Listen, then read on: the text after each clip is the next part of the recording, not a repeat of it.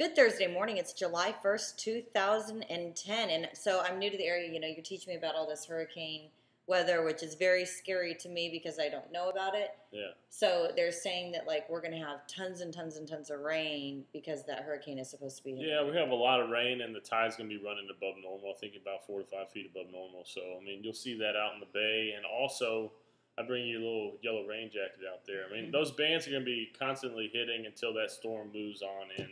Like most Texans that live on the Gulf Coast, they know that. They're used to it. Okay. Well, it's going to be a high of 87, so it's definitely cooling things off. Oh, I like it, man. It's like a big fan out there. It's like 40-mile-an-hour winds out there. The 87, the 89 don't feel as bad, But we definitely, all of our thoughts are going out to all the people that are going to be affected by the hurricane, and we will keep you updated on all the weather situations right here at YourTownTV.com.